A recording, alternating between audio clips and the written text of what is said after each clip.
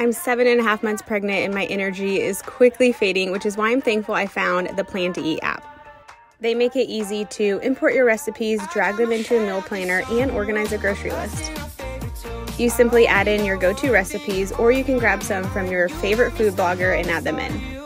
And then you plan your meals out for the week. You can do breakfast, lunch, dinner, and snacks every single day. You just hit plan and you search for the recipe that you want to try and you add it into that specific day.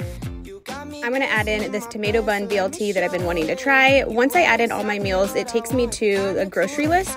And the best part about it is you can shop from the things you already have at home. So you just touch the items that you already have so that you don't have to buy extra at the store.